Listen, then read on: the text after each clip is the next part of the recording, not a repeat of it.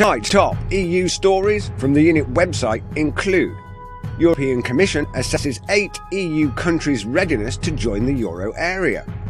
Investors will lose out if the UK leaves the EU. And new directives on defence rights in the EU towards progress. European Union solar firms accuse Chinese rivals of violating agreements. Plus, EU watchdog says fines must be factored into stress test. It's Tuesday, 17th of June. I'm Rick Timmis, and this is the ThEUnit Nightly News.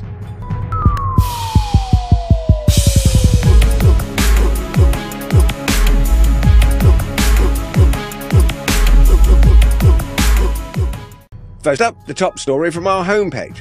European Commission assesses 8 EU countries' readiness to join the euro area. The European Commission has yesterday released its 2014 Convergence Report, which assesses 8 member states' readiness to join the single currency.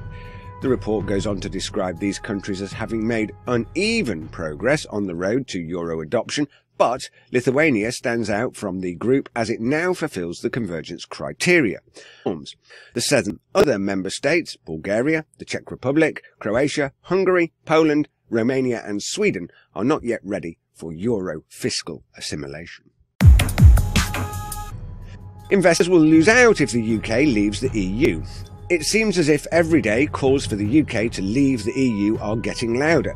Indeed, with the recent success of UKIP at the polls and an EU referendum in the works, the UK's membership of the EU is no longer a certainty. Unfortunately for investors, if the UK does decide to go it alone, the country's business prospects are likely to deteriorate significantly and many companies will suffer. Well, you know, folks, the Japanese Nikkei marketplace seems to trade just dandy, and the last time I looked, they weren't a member of Europe or the Eurozone. History tells us that when the London Stock Exchange was dominating the world as the premier equities trading market, the EU's architect Jean Monnet wasn't even born. New directives on defence rights in the EU towards progress. Human rights play a key role in the determination of criminal law, and as an EU citizen you are free to move and cross borders. But would criminal proceedings be initiated against you? Are your rights the same wherever you are? The results consist of 3 directives. 1 on the right to interpretation and translation, 1 on the right to information, and the last on the right to access to a lawyer. In conclusion, the 3 directives establish minimum protection rules that are undoubtedly welcome and even necessary after the introduction of the European Arrest Warrant. The question of how these directives will be interpreted by the ECJ remains to be answered. EU solar firms accuse Chinese rivals of violating agreement. European solar panel manufacturers alleged widespread violation of a settlement between the European Union and China over solar panel exports, a move that could reopen the dispute that threatened to explode into a trade war last year. Separately, China on Wednesday warned that a preliminary US decision to close a loophole that allowed some Chinese solar equipment makers to avoid tariffs would worsen trade relations between the 2 countries. EU watchdog says fines must be factored into stress test.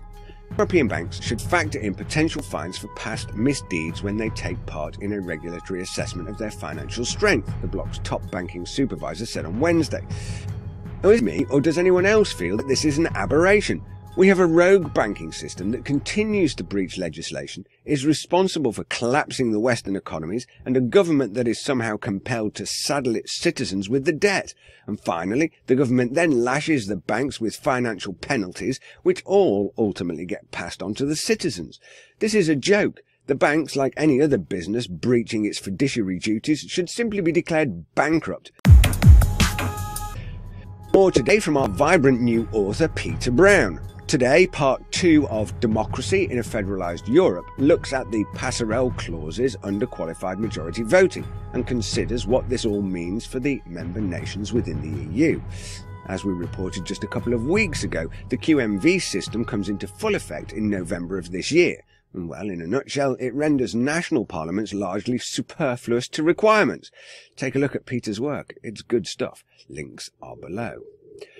I'm Rick Timmis, reporting for the ThEUnit Nightly News. I'll see you soon.